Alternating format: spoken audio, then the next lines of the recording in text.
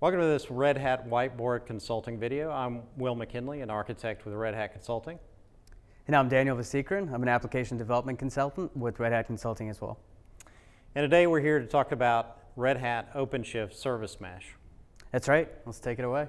Okay, so I have a client who has a monolithic application that he'd like to deploy to OpenShift, but he'd also like to break it apart. And so as he's looking at, all the inter-service communication, because some of the services won't actually be public-facing APIs, they'll be more like shared libraries that are talking in the back end. That's going to be a lot to manage. And also he had a performance problem that he was looking at for the last week, and it took him a long time to track it down. So do you have any advice for him? Yeah, so microservices rely heavily on the network to communicate with each other. So the more complicated your microservices get, the more complicated the traffic management between your microservices get. But we have a tool in mind that will help you gain some more transparency for the communication going through your microservices. Yeah. So OpenShift ServiceMesh really helps manage your entire service suite. And it can help give you some visibility into those performance problems, whether they might be inside of your services or maybe an external bottleneck. That's right. The OpenShift ServiceMesh is the connective tissue that brings your microservices together. It provides complex traffic management like load balancing and service discoverability without being too intrusive. So Daniel, what can you tell us about how this mesh handles inter-service communication?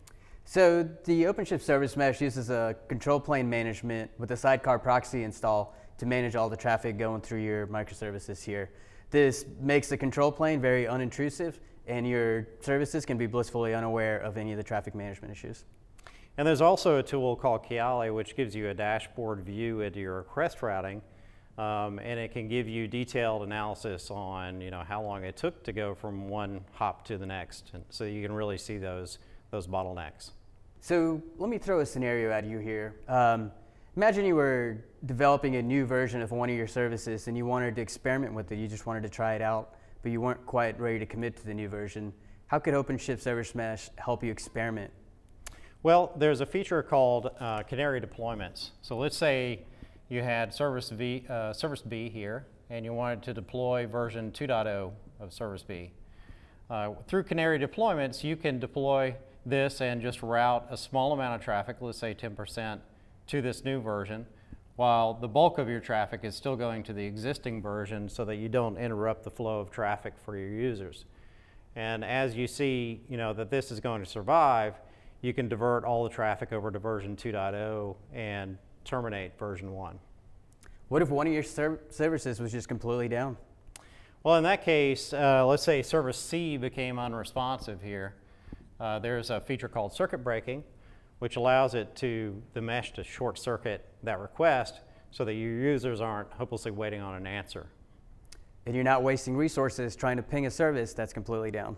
That's right. So Daniel, what can you tell us about how the mesh can provide some view on tracing your messages through the mesh, and then also a little bit about security? Yeah, so the OpenShift ServiceMesh leverages a tool called Jaeger to provide distributed tracing throughout your network.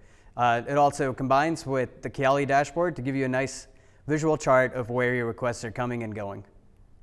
As far as security goes, all the requests coming into the service mesh are encrypted using TLS, mutual TLS.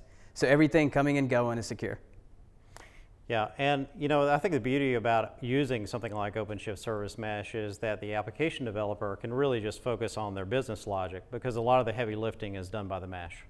So how does all this work, Will? Well, it's divided into two planes. On the bottom you have the control plane, and at the top there's the data plane. And in the data plane is really where your sidecar proxy installs go into your containers, so that it's managing all the traffic inbound and outbound throughout the mesh. The control plane handles the configuration and policies that make the service mesh works. It's comprised of 4 major parts: the mixer, the citadel, the galley, and the pilot. So your galley is really where your configuration data is stored, and that gets pushed both to the mixer and pilot. Pilot is the orchestrator of the mesh, so that when you see the pods come online and offline throughout the mesh, it's going to update all the routing tables accordingly. The mixer handles usage policies for your data plane, so it can do things like apply rate limiting rules. It also gives you visibility on the metrics of the kind of traffic going through your service mesh. And lastly, there's the Citadel, which is your certificate management component. So you want security through your mesh, you need certificates throughout the mesh as well. So that's a lot of information. Where can people go to find out more about the OpenShift Service Mesh? Well, you can go to redhat.com/services or talk to your Red Hat account executive to get a conversation started. Thank you for watching. Stay on the lookout for more Red Hat Consulting whiteboard videos.